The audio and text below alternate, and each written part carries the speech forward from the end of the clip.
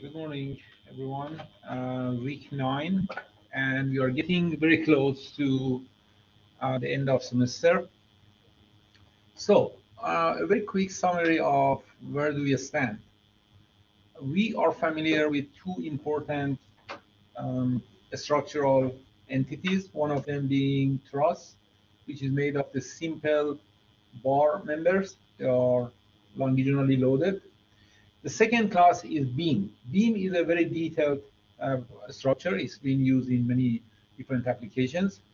And once the beam is loaded, the radius of curvature changes. So you always expect the beam to become curved with the changing the radius of curvature. That is how the loads are being carried.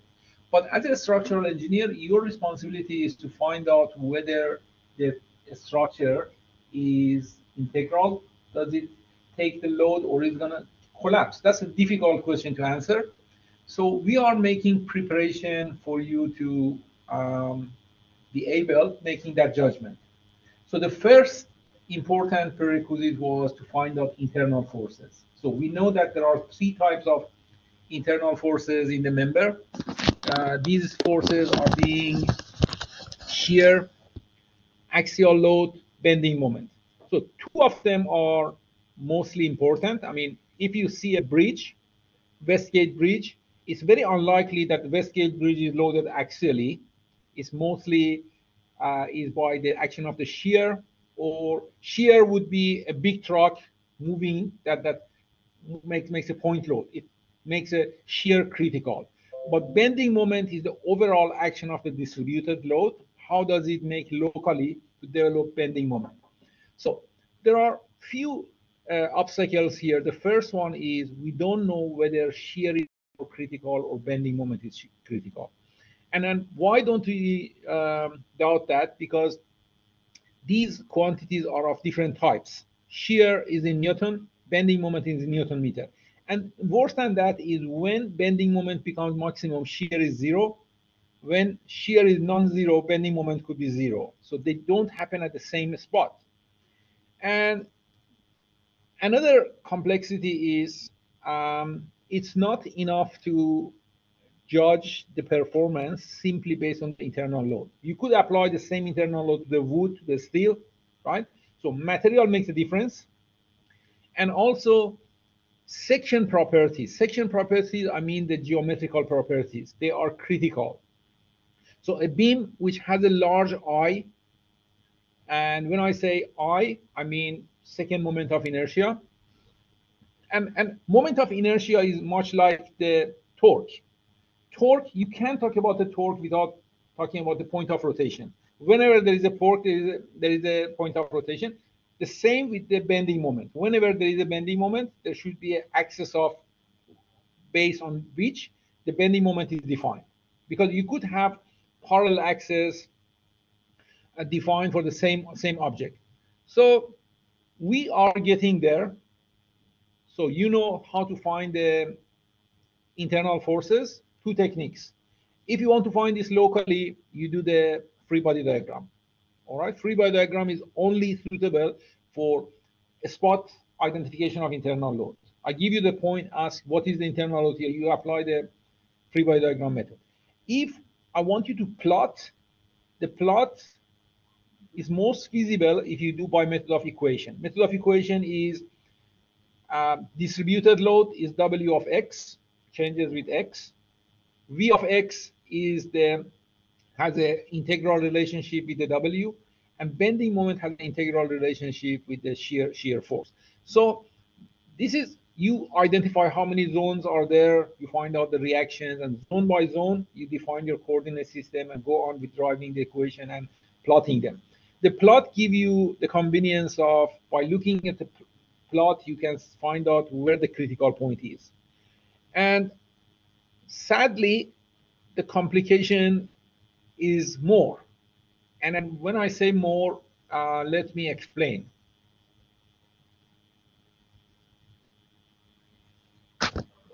So yes, we know that the internal forces depend on the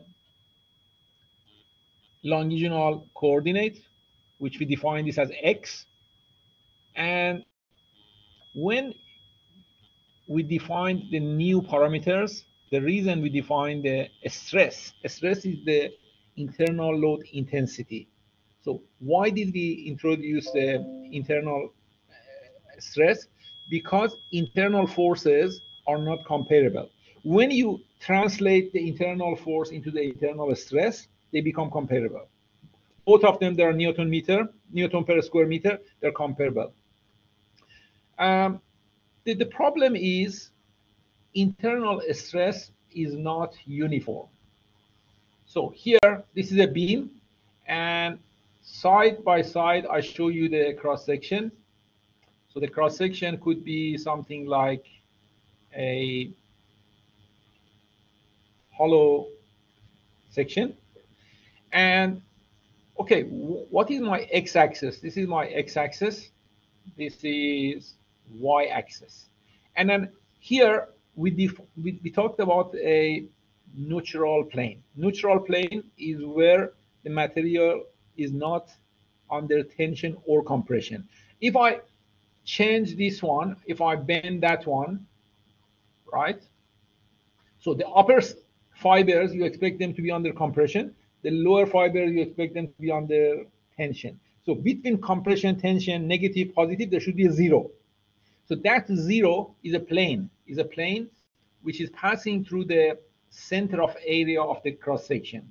So the first step for every beam analysis, you have to find the center of area. So that we did a little bit yesterday. It's not difficult. This is something to do with calculus, something to do with the prior subjects. And once you have this, the moment of area has to be calculated by taking that neutral place as a reference. All right, so that's the second thing. All right, now, I mentioned there are complexities here. The complexity is, I know that my internal forces, they do change by x. But when I translate them to a stress, so let's assume a stress is shown by sigma or by a Greek letter tau. So these are two internal stresses. They not only depend on x, they also depend on y. Does that make sense to everyone? So x and y. So far, I know the variation of the internal forces by excuse me.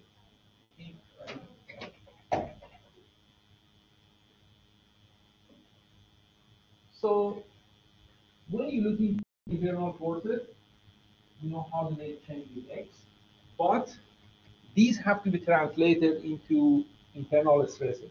Once you translate, you notice that, look, upper fibers are under tension, compression, lower fibers are under tension. So if I define this as y, I call this a transverse direction. So these are not only the function of x, also function of y.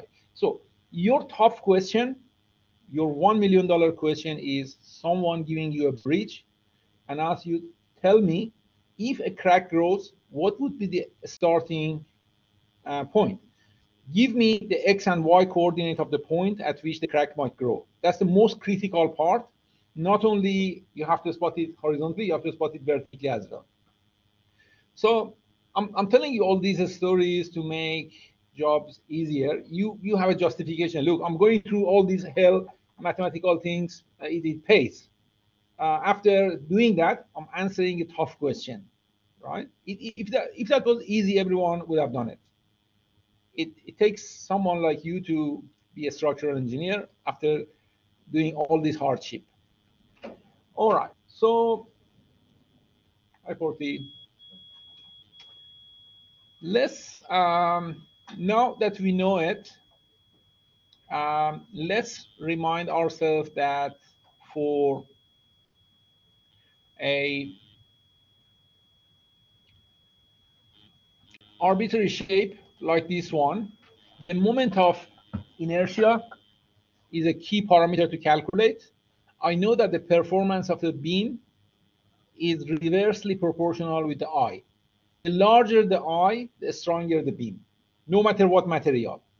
But to calculate I in a, I mean, from scientific perspective, I might give you a very odd shape and ask you calculate I. This is a calculus problem to do that integral. But as an engineer, you most often end up with composite shapes. Composite shapes, they can be decomposed into easier shape like rectangle, circle. And then the thing is, there is not a unique way of discretizing a shape or decomposing a shape. So you have to be smart to pick the easiest decomposition. Easiest decomposition, I mean, you want to avoid change of the reference axis. Because by referring to the table, look, if I decide to decompose that shape, one of the shape, let me assume that one of the shape is this one.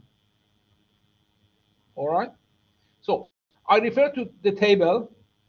Where is the standard access, the reference for this? The standard for that is a plane which is passing through its center, right? But that being used inside this context, my new reference is where? My new reference is the center of area for the entire shape. So in another word, I have to find out this position with respect to any reference, that is y bar. So that is for the composite shape. Now, even if I bring that from a table, I have to pay a penalty for that because in the table, the bending moment is defined with that dotted line. Now, to translate this to be used inside that structure, you have to pay a penalty. And the penalty is you need to find out how much distance is between them. That is, you call it y, d, whatever. D, square it and multiply that by the area of this one. That is the penalty you pay. So this penalty is added to the value you grab from the table. From the table, you find I bar, and then that penalty. Now, this value is addable to the rest of the decomposed part here. So having said that, let's try this problem together. And here, okay, can I ask you to try this for yourself before we do that together? Right?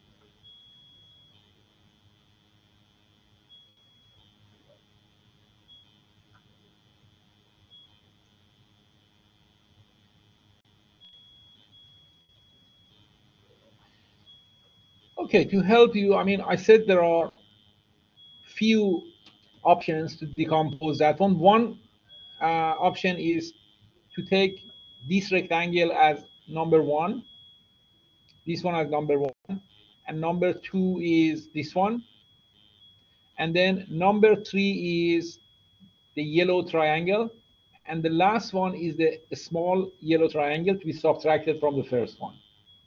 So I'm not saying that's the only way of decomposing it, but if you want the solutions to be comparable, you can do the same strategy here.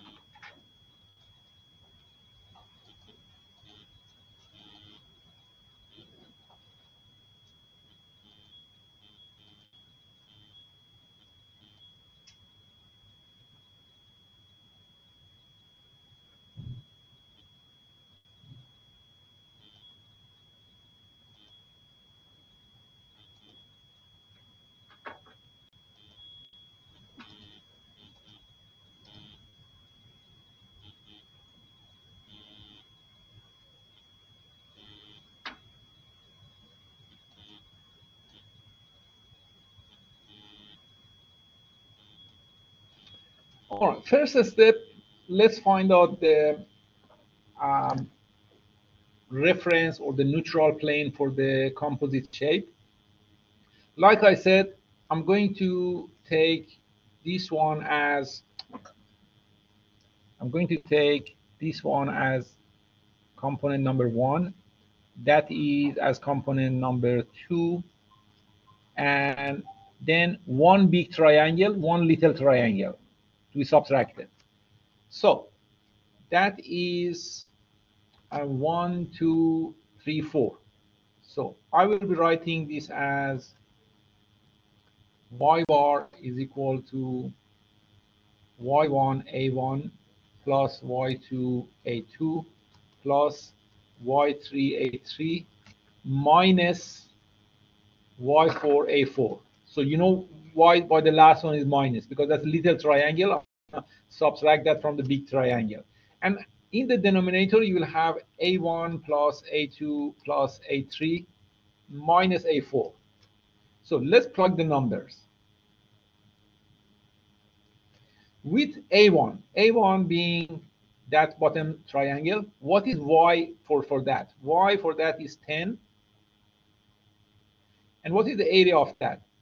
20 times 80, that's 1,600, right? And what about the second triangle? The second triangle, 100 is the total. So with respect to that, the y would be 50, right? So that is plus 50. And the area is 100 times 20, that is 2,000.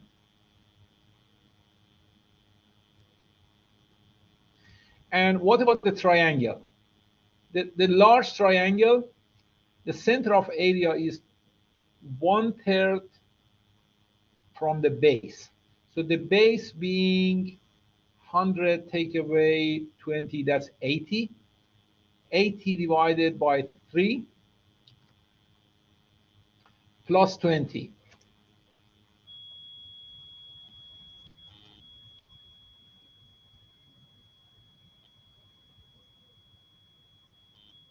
So the centroid of the big triangle, that is 100 take away 20, that's 80.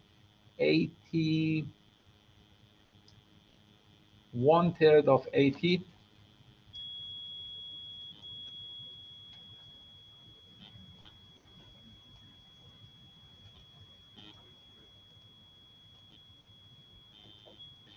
And then on top of that is a 20. This is 46. Let's take it 47 plus 47 times the area of the triangle. The area of triangle is 80 multiplied by 80 divided by 2.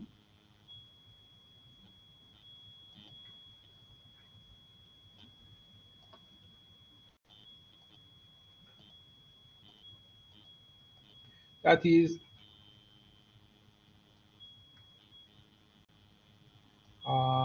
3,200.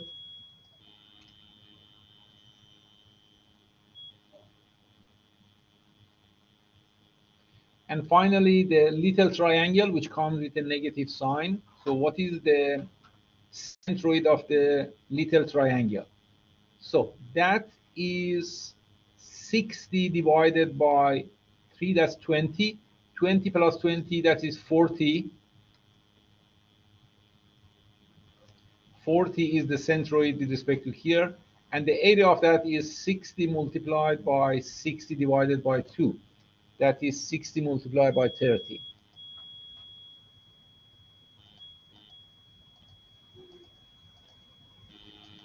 That's 1,800.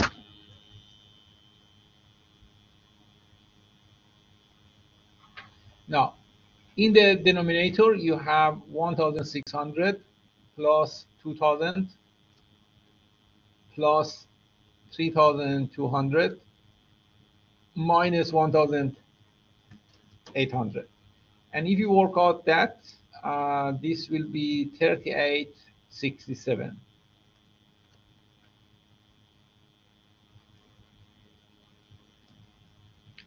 Now, that is just the beginning. Now we managed to find out the reference, the neutral plane for the composite section. What do we do next? The next is we have to bring all the I values for individual component from the table. But the table, um, so let me make a, in this type of problem, I suggest you form a table that is to avoid confusion and making sure everything would be.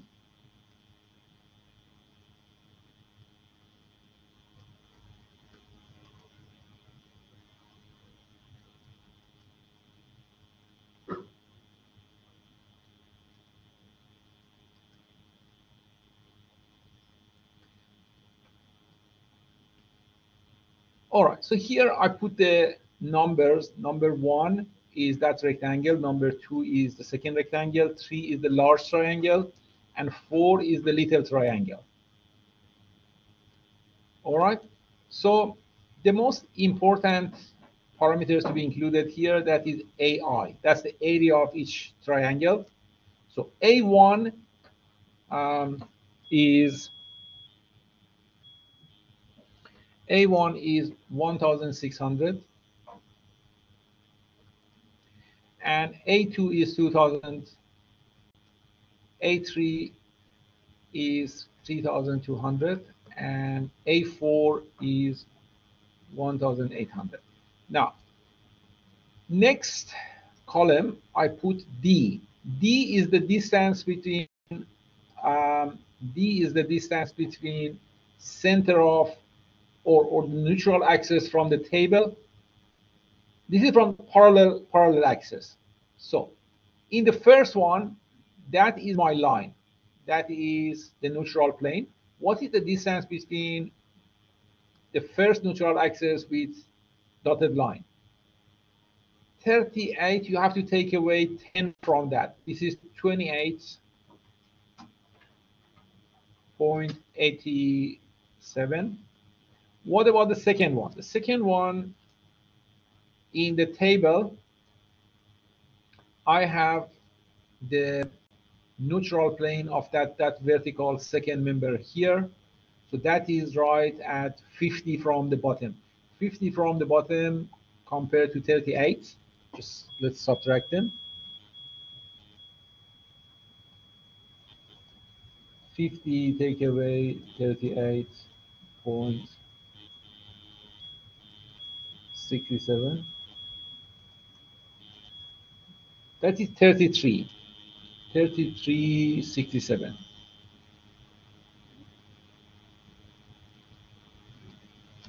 Or maybe I'm wrong. 50 take away. No, that was not right. This is not right. Yeah. 50 take away 38.67. 11.33.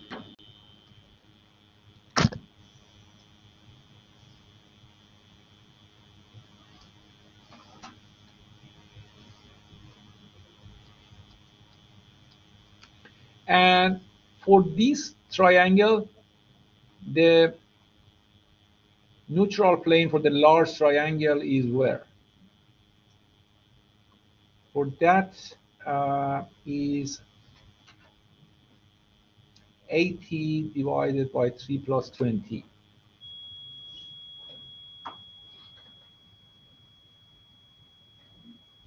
80 divided by 3 plus 20. 46. This is a little bit above the center of the shape. So that take away from 38.67.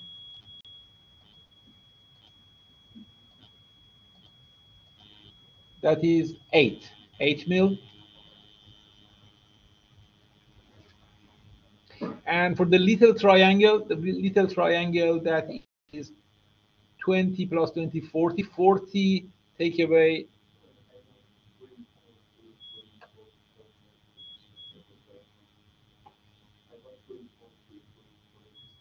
for the third one. So let's calculate this again.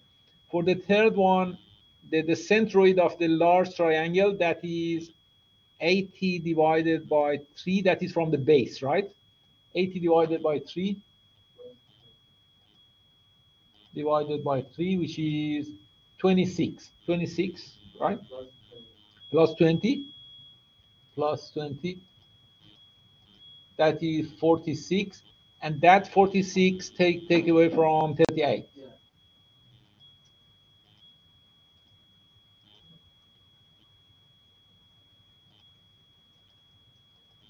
I got 8. Is that right? Okay, 8 is right. And now with the last one is a little triangle. The little triangle is 20 plus 20 is 40. 40 take away from 38. 40 take away from 38.67. That is 1.33.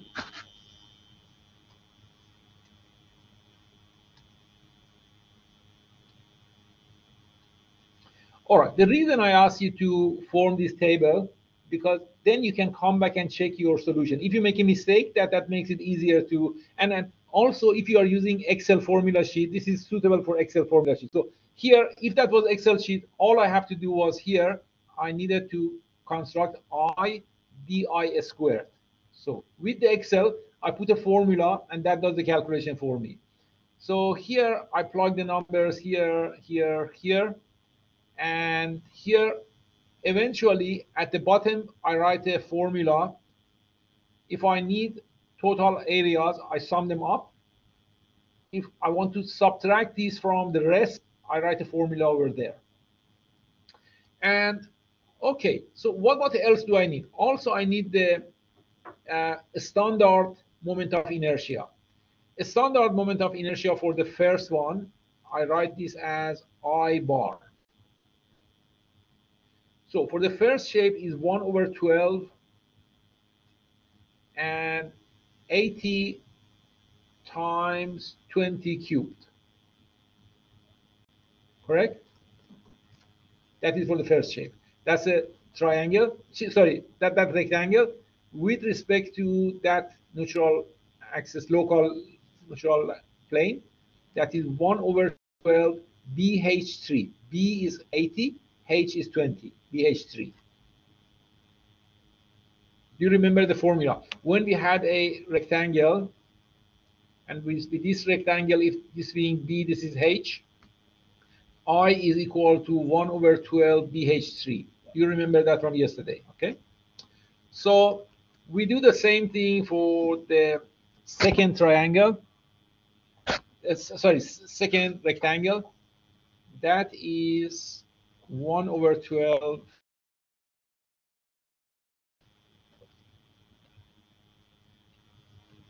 BH3. B is 20 and H is 100.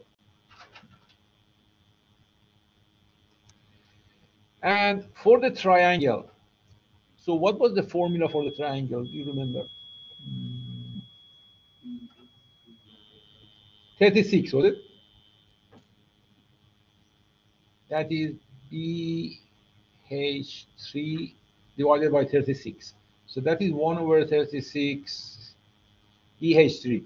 B is 80 and H is again 80 cubed. And for the little one, that is 1 over 36 and B is 60 and H is 60 cubed. So here you find out the H, and then here you find I bar plus AI di squared, and then whatever you calculate would be filled in these tables.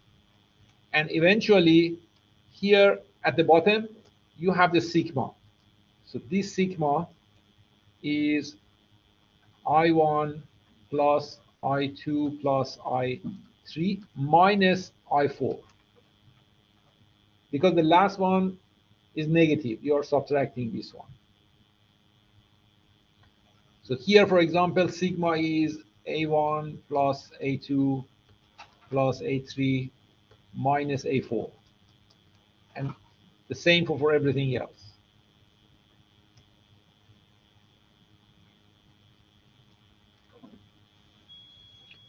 So you have access to the detailed solution in the slide with the numbers if you want to check them. Here I tried to show you what the system is. This is called the tabular system. Tabular system is very useful for the exam. Otherwise, you find this to be very confusing and mess, the total mess.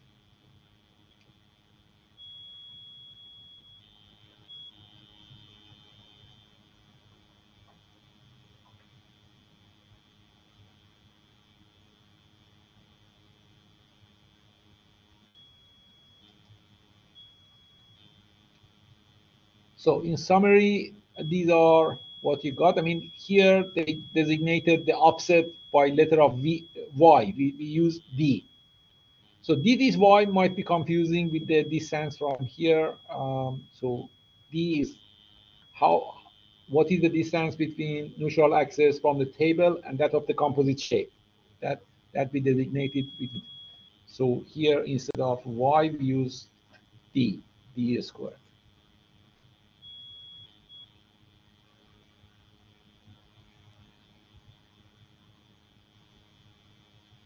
So the unit for that is millimeter to the power of 4 or meter to the power of 4. But with the stress, you keep all the forces in Newton and keep all the dimensions in millimeter. As a result, when you calculate the stress, the stress is reported as megapascal. So megapascal is the unit of the stress. That is when you keep all the forces in Newton and the area into millimeter, right? So that give you megapascal. If you keep Newton meter, that gives you Pascal.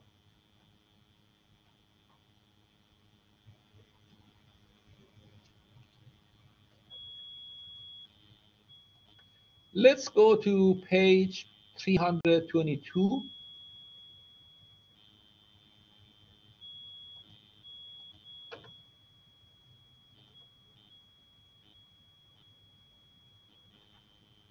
And the problem we try is number 18.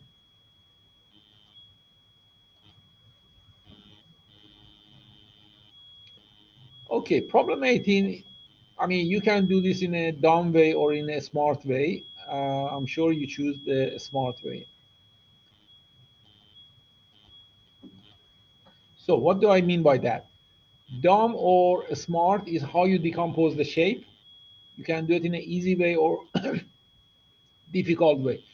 Both of them should give you the same answer, but let's see if someone can suggest a smart decomposition.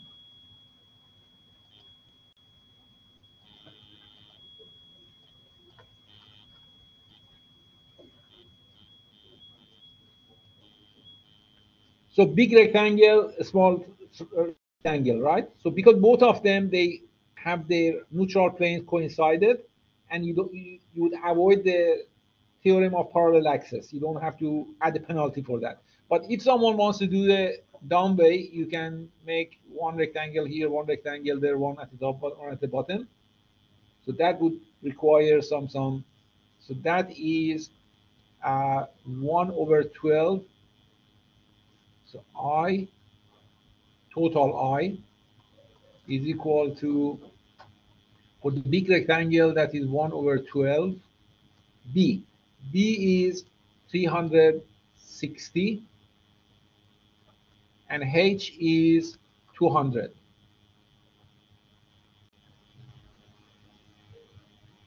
And that take away from 1 over 12, b is 300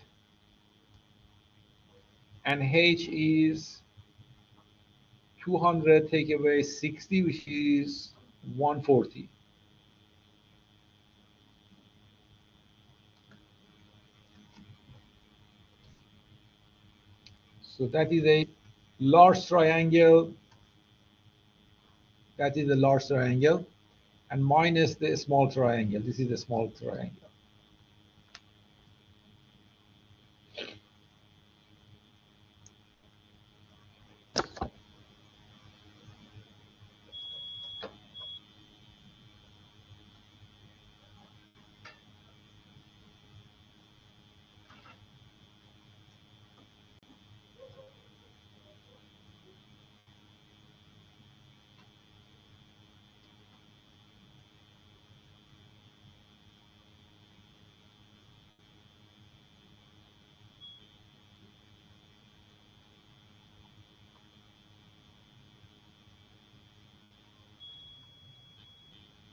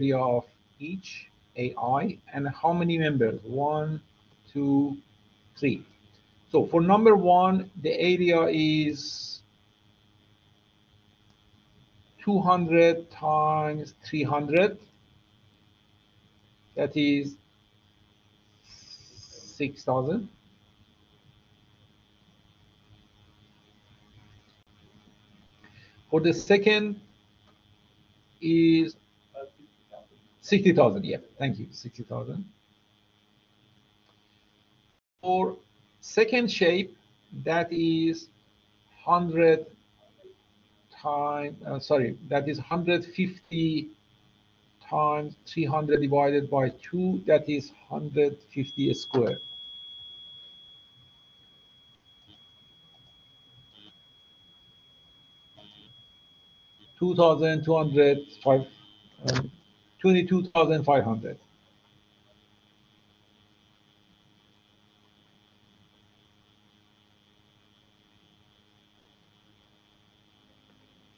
And for the circle, that is pi r squared. So 75 squared multiplied by pi,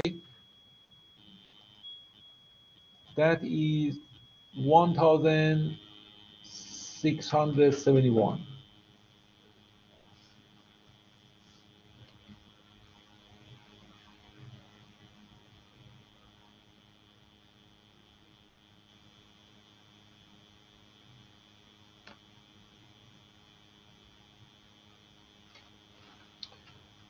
Okay, so that is, we have the areas. The next, we need to write the y bar for each. So that is the y bar for each. For the first one, y bar, I mean, I take my datum here at the bottom. The x-axis is my datum. So for the first one, the y bar is 150. For the second one, the y bar is 100, 1/3 from the base. For the third one, the y bar is 150.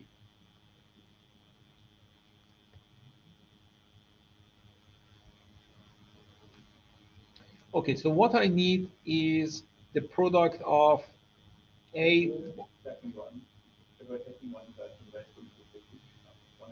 That is the triangle. So this is 300, the total. 300 per month. Yeah, 300, 1/3 from the base, 1/3 from the base. So now we define a new term that is AI multiplied by Y bar I. So this is a new term we define, and that is what you do. So that multiplied by 150, this is 2,651 for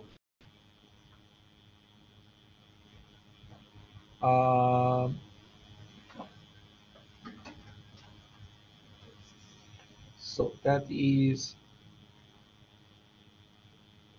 2,000.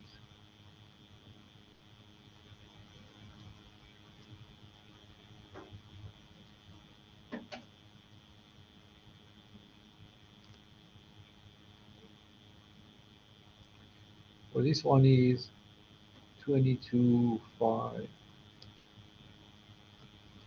and for this one is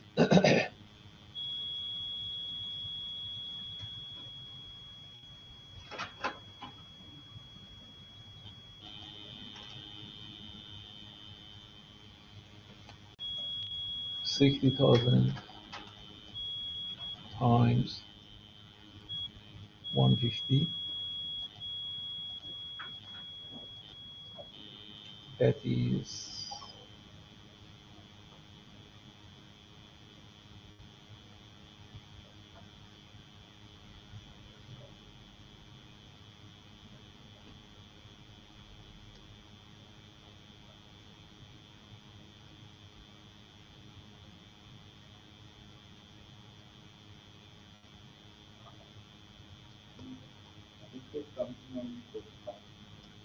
the top one should be larger, is it? I got 9 billion.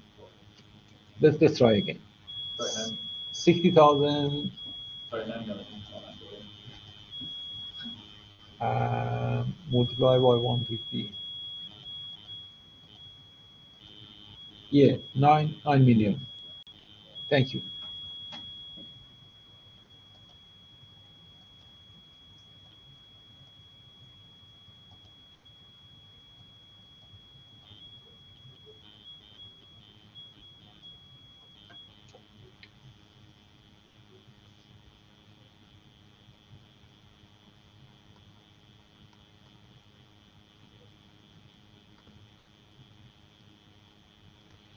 All right, now I also need the summation of AI.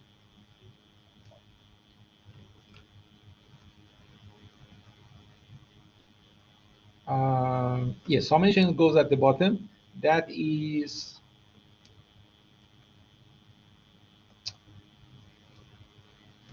I need to have y bar calculated.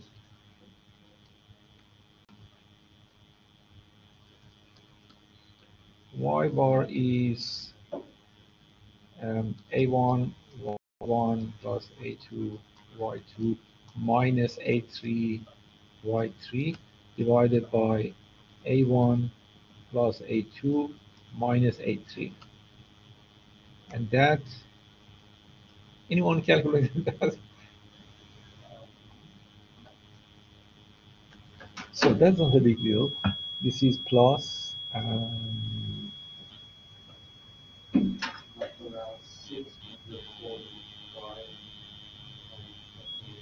what did we get? Y bar. 138?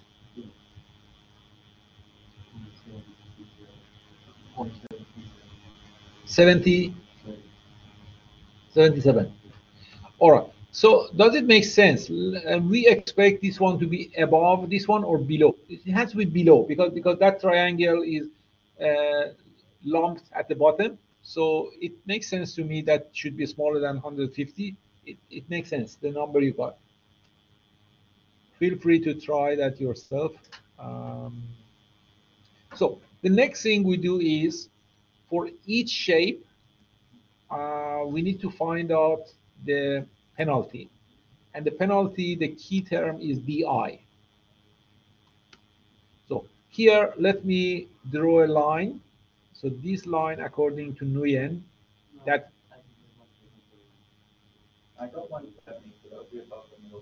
no, that doesn't make. You made a mistake somewhere. So do it again, Nguyen.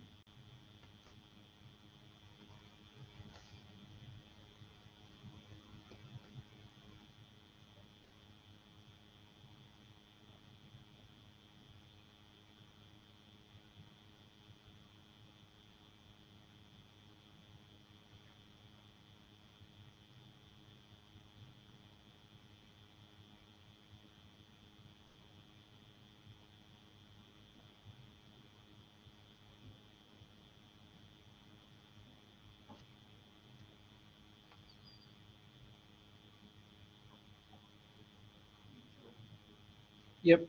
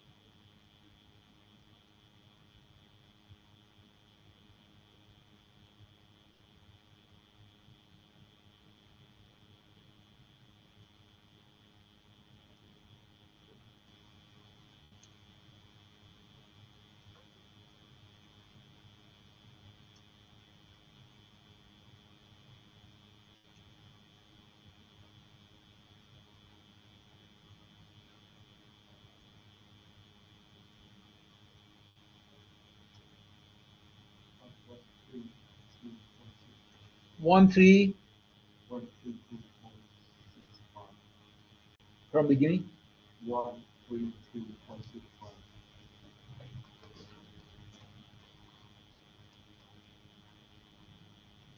Correct. All right. Thank you for that. So this y bar is 132.05 according to Nguyen, and that also makes sense because this is below the center. So I'm going to show that here because this is y bar. And now for the first shape, you have d being 150 take away from this number. 150 take away from 132.05. That is 17.95.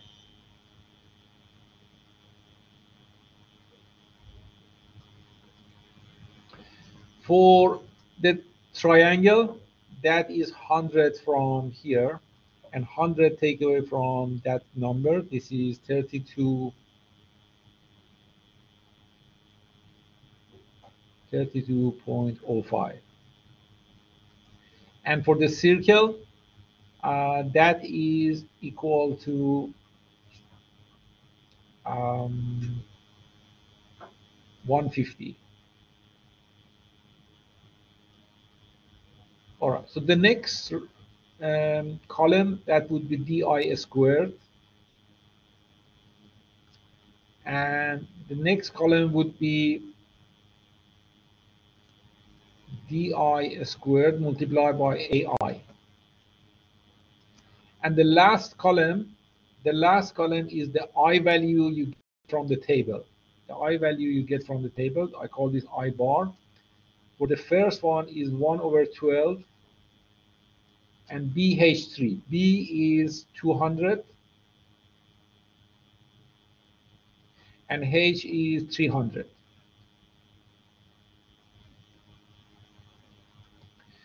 For the triangle, that is 1 over 36 multiplied by B is 150, and H is 300. And for the circle, I think circle was P over 64 D cube something.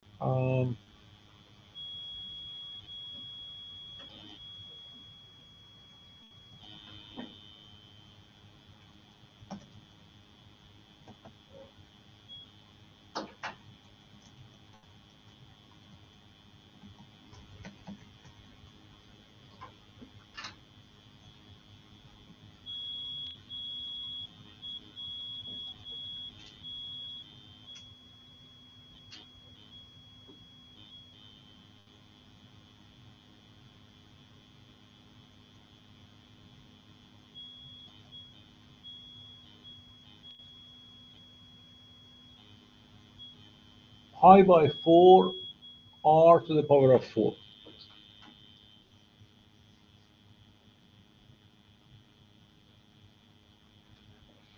That is I for the circle. All right, so that is pi divided by 4 and 75 to the power of 4. So now here you will have the summation of, so here, for example, I1 is equal to I bar 1 plus A1 B1 squared. And here we have summation of I bar I plus minus, oh, sorry. Yeah, this is plus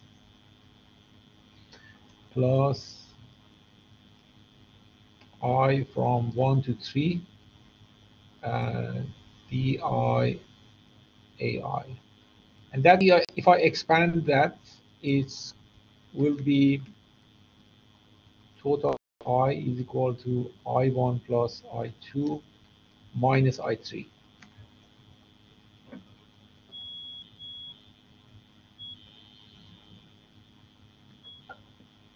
So the DI value for the third shape is that 150 is the For the third one? Yeah. That is pi over 4 r to the power of 4. Sorry, for the DI. For the di.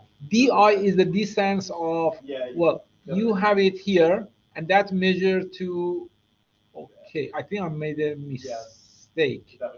Yeah, that would be take away from 150. Yeah, thank you for that. So this is not right. 150 is not correct. That is 150, take away 132.05.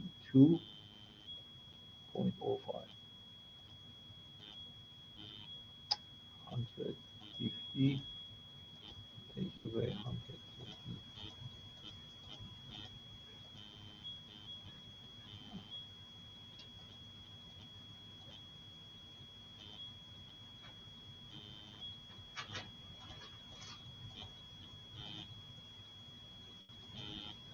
17.95.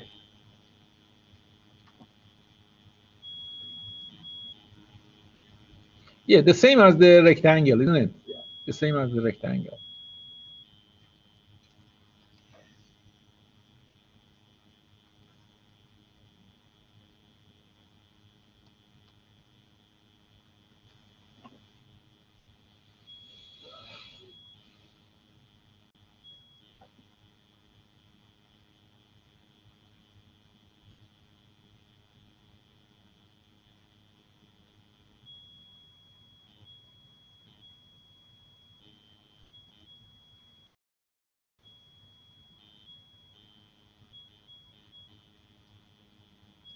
So this is the solution to a problem we had yesterday. If you want to,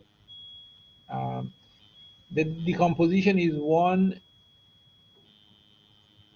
triangle, one big rectangle, and one circle to be taken away.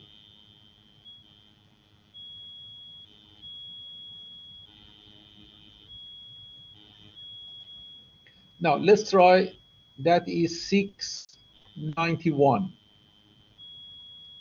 691, we do that together also.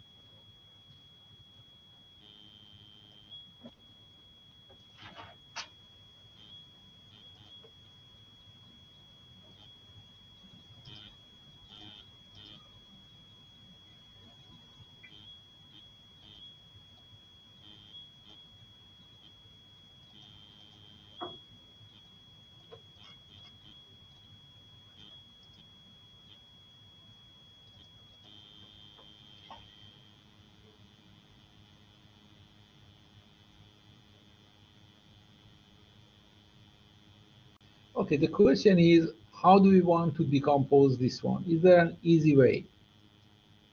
Let's, everyone, think about that and let me know your thoughts.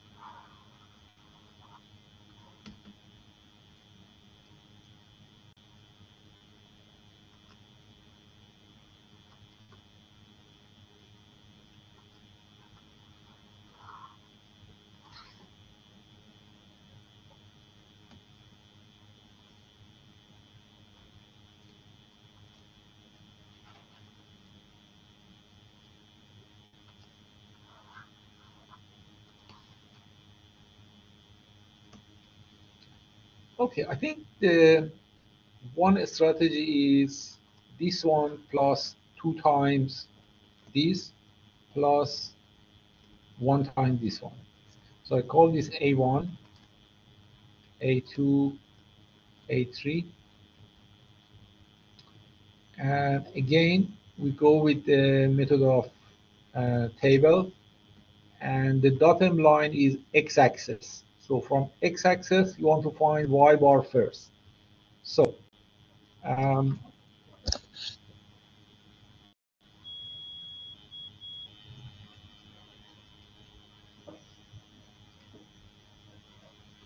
one, two, three.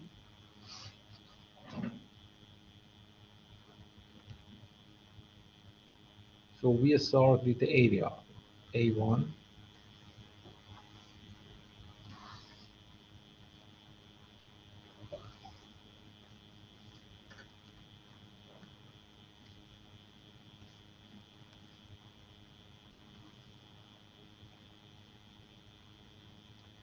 So area of the first one, that is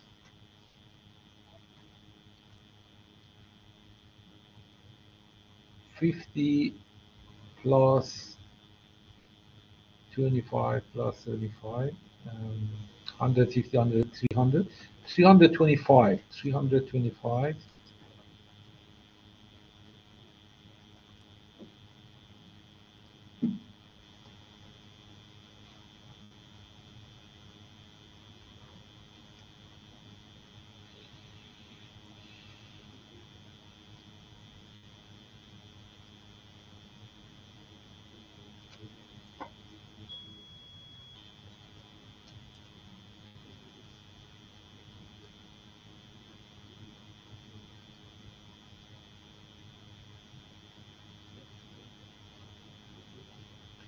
And with the second shape, um, so let's just second shape, I bring that coefficient here. That is 2 times the area, and the area is 25 times 100.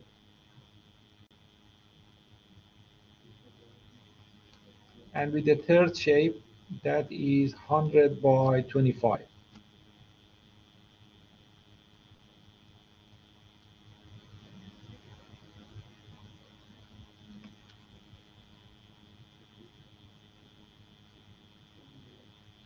So what about the yi, the centroid of each shape? The centroid of each shape, for the first shape, the centroid is 12.5, right? And centroid of the second shape, that is 50 plus 25, 75. And the y bar for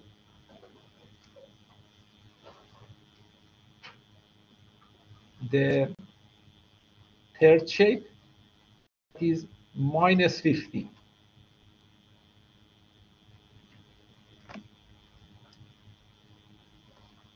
So you have to take the sign, because now the reference is not right at the bottom. The reference is at here. So let's write down the AI y bar I value here.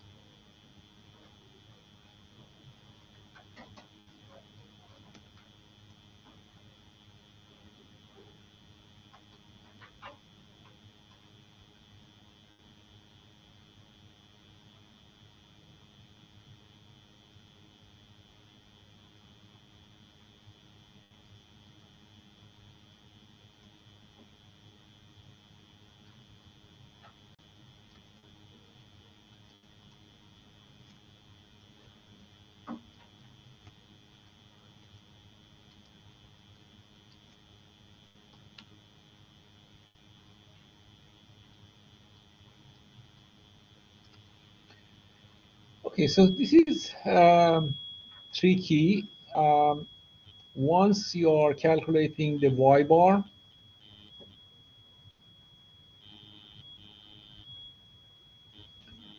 in the numerator, you have this one as negative, but in the denominator, you add all the values. The areas are positive, but the product of AI, YY, the third one is negative.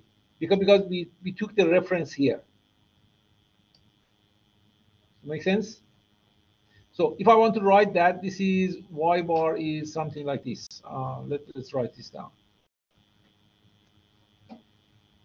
That's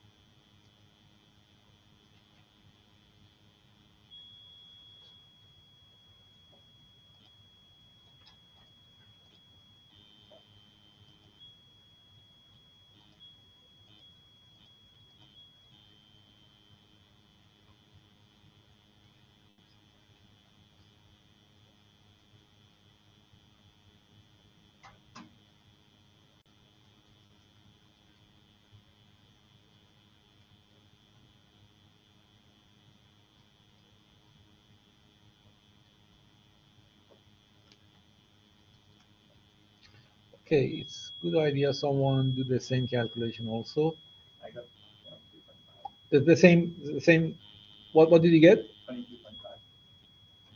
22.5. 20.5. 23.5. Does that make sense? Roughly. Yeah. All right. It makes sense to be positive because everything is lumped over there, and it could be a bit larger than 25. Let me.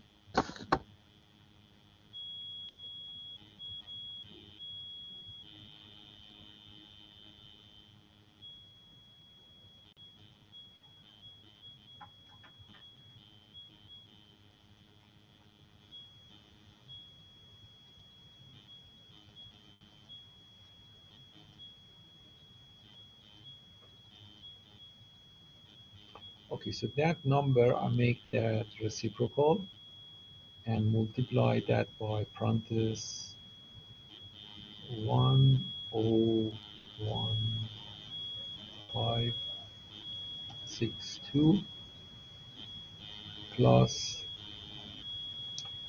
375,000 minus 125,000. I got 22.5, the same number. Yeah, that's right. This usually doesn't make sense to get to this above. Yeah. And that's what I got. You put them in Excel? No. Oh. Okay, so now we know the Y bar. The next thing is let's. So this is misleading. The Yeah. shown thing here is misleading because that line would be somewhere along here. This is Y bar. So now for the first shape, DI.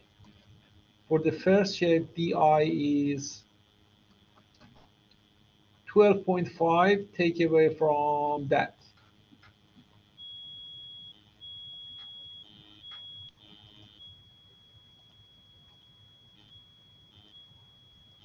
which is 10.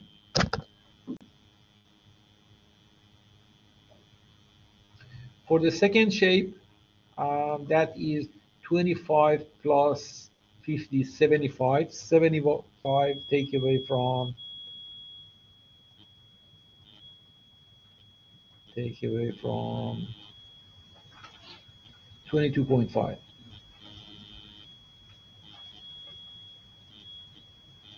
That is 52.5.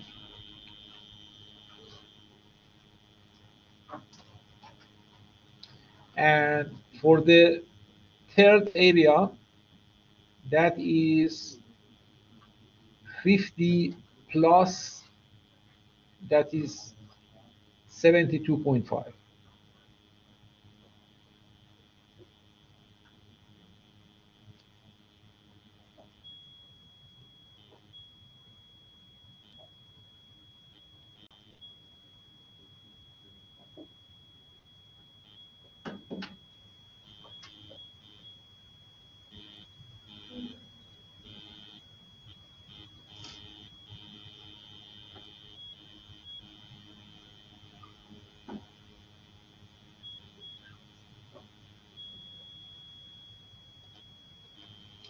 All right, the next thing is you find out AI bi squared and put it here. And then I bar, you put this here, that is 1 over 12. For the first shape, that is 25 multiplied by 325 cubed.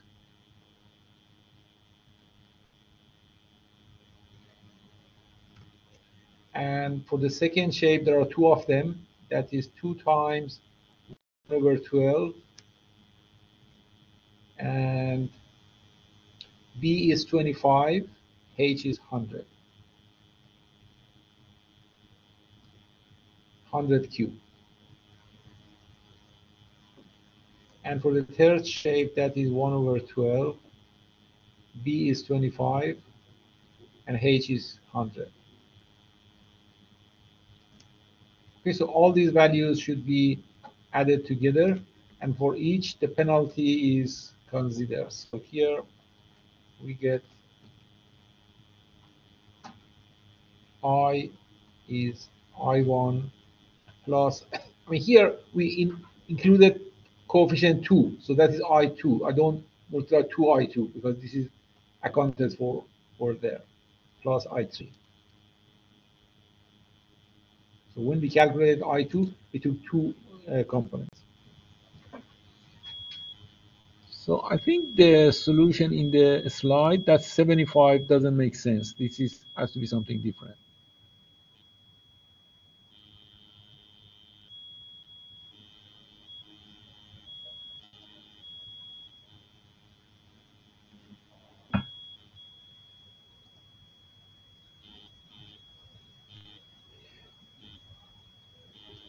All right, now, yes, to find out the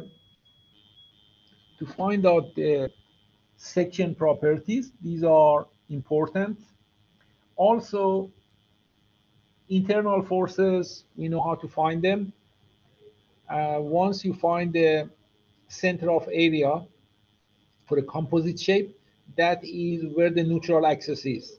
Neutral axis is when you bend the beam. At the neutral axis, the fibers are neither under tension nor under compression. And you have to remember that three internal forces,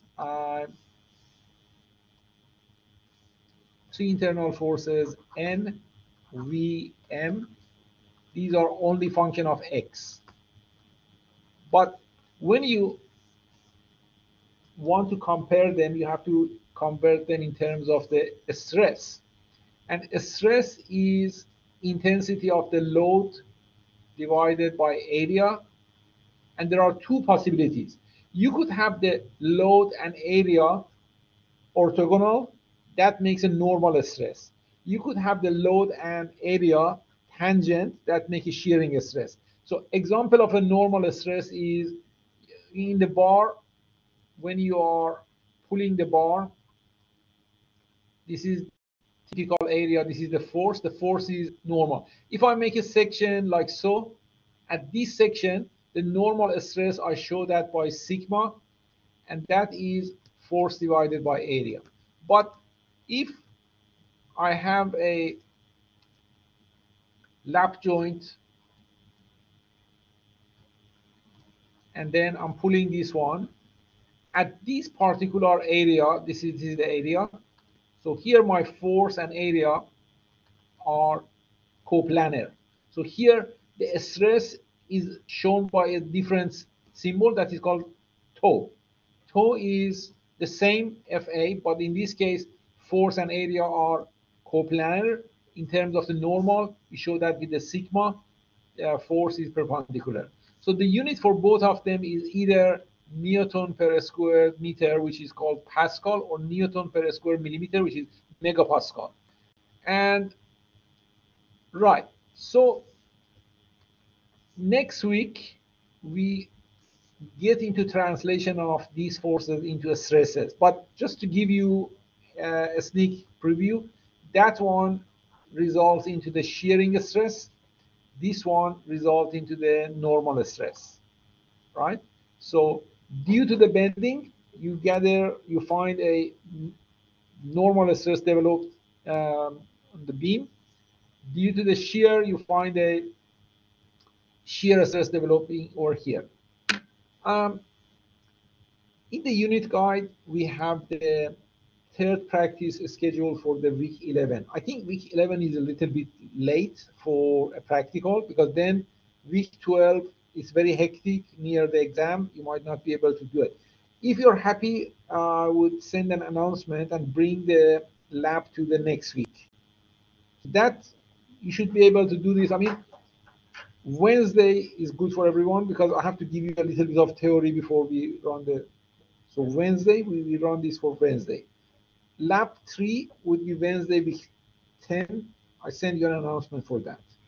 All right. So any question for today from PASS or any matter you want to ask?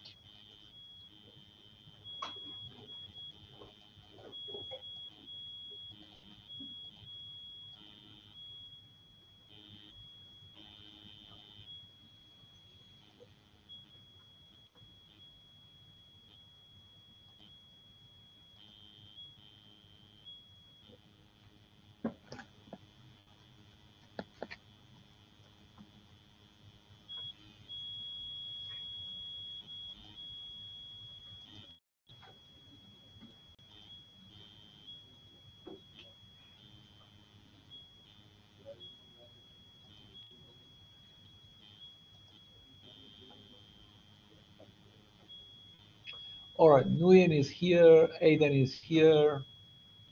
And Ahmad is here. Nijil here. And Shah is here. Porty here.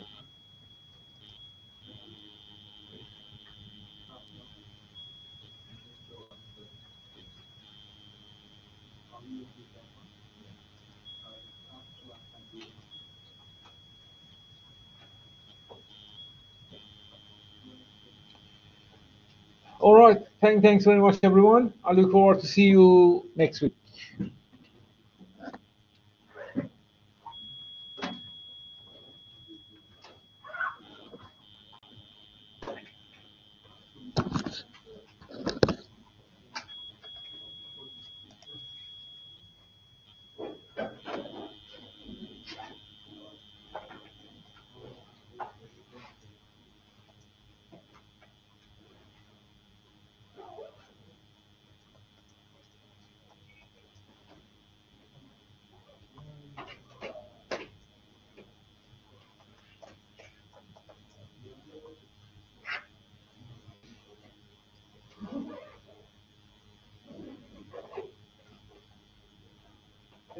Thank you.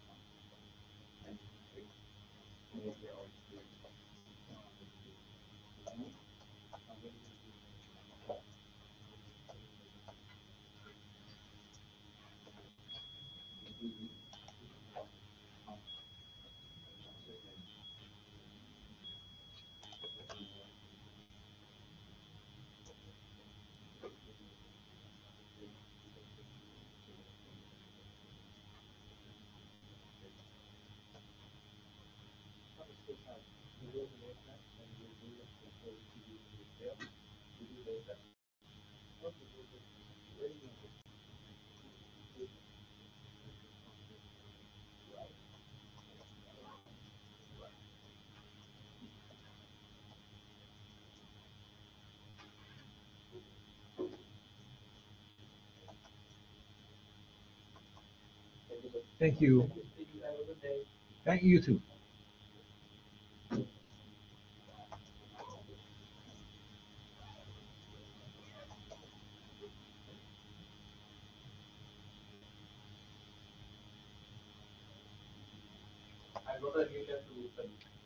From where?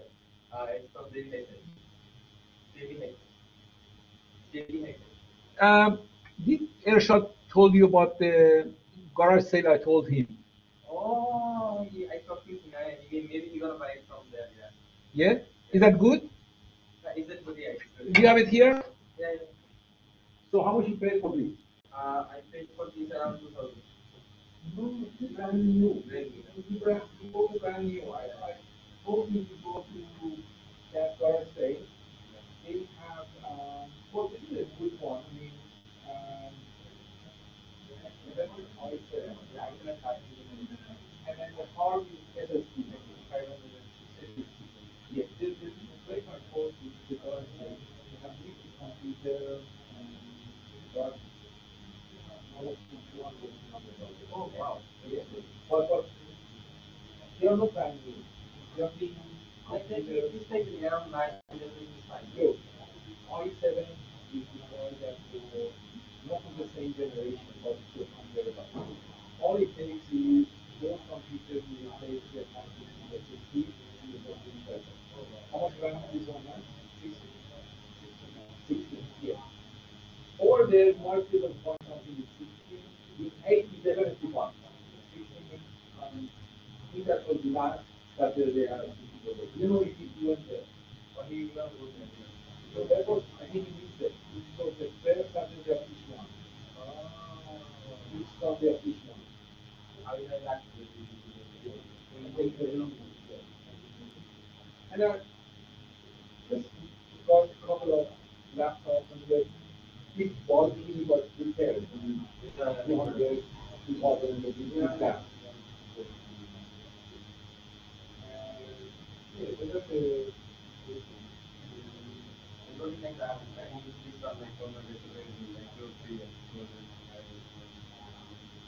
you bought it from the KB icon. Was it on the sale or?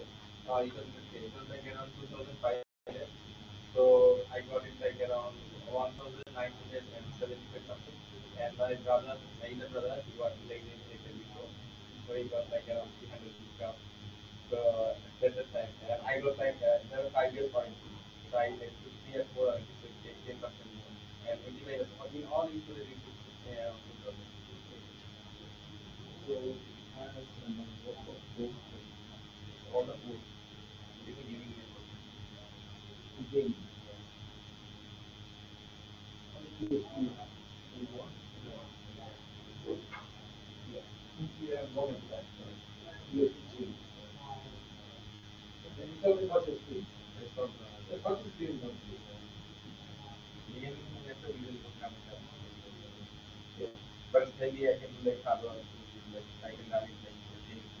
Yeah, even I mean the way I use it at home is I use it like a desktop computer. Yeah, and then monitor there, which is higher, is good for the name. Otherwise, it is good that the you bring this up, and then the second monitor external to go external. And if you buy these wireless logitech, the same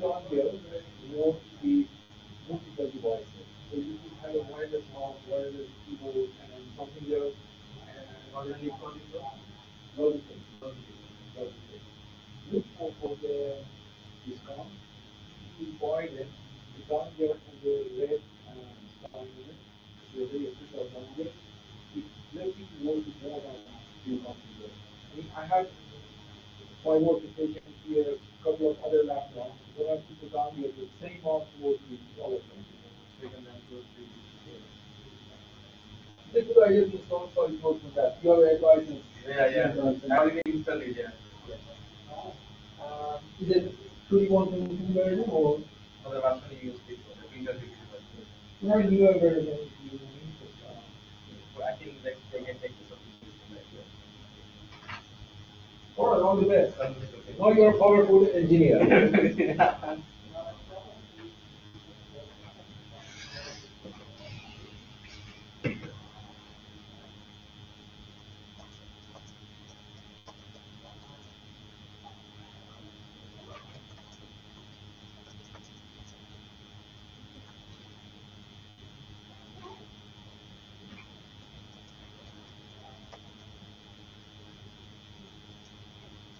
See you.